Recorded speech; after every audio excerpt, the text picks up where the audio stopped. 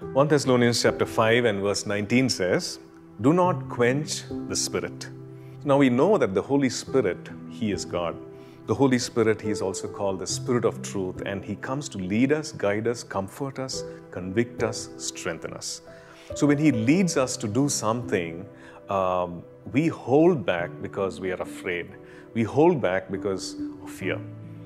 We hold back because we are afraid of following His instructions. We are afraid of the outcome of what may or may not happen if we truly follow His instructions. So Paul is actually admonishing, the Thessalonican church, and he's saying, do not quench the Spirit of God. And quench, the word means to extinguish, as in throwing water on fire to put it out. So he's saying, do not quench, do not extinguish the work of God. The word quench also means to suppress. So maybe the Lord is leading us to do something or giving us fresh ideas or initiatives. When we suppress, we actually suppress the work of the Holy Spirit. So Paul is saying, do not suppress, do not put out, or the word quench also has a picture of evaporating or drying up.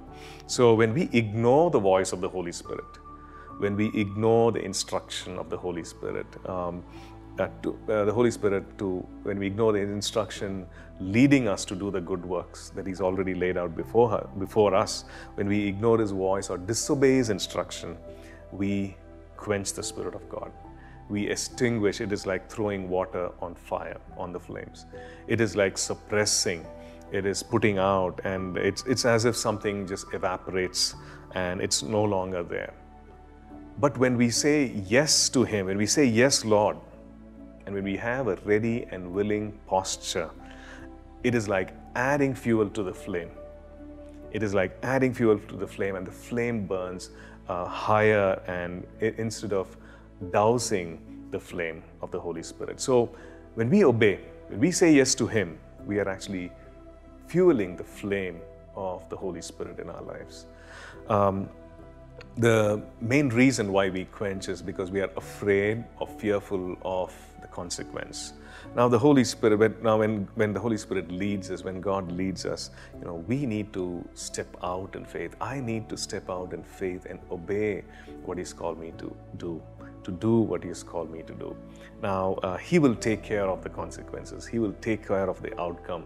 But He expects us, He's looking to us to actually step out in faith and obey. So the instruction is this, from this verse, that let's not ignore the leading of the Holy Spirit. The Holy Spirit is there to lead us. The Holy Spirit is there to guide us. But our response can be that of ignoring.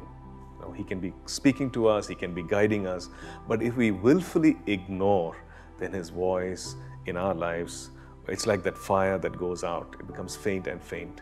We should also not disregard His voice, and also we should not miss out on this wonderful opportunity to be led by the Spirit of God, on this wonderful opportunity that He has created and orchestrated, and He's just leading us into it. So once again, let us not quench the work of the Spirit. Let us not quench the Spirit of God. Let's pray. Father, we thank You, Lord, that You've called us to fuel the flame. You've called us to obey. You've called us to be willing and ready, and that is the posture of our heart, Lord. And I pray today that will be the posture of our heart, even as You lead us. Lord, even as You lead us to do some things, Lord, even as You lead us to step out of the boat into the water, even as You lead us to step out in faith and do some radical and bold and courageous things.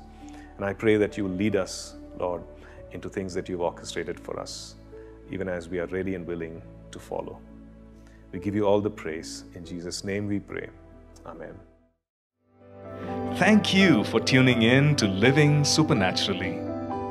For more resources to strengthen your spiritual walk, please visit apcwo.org.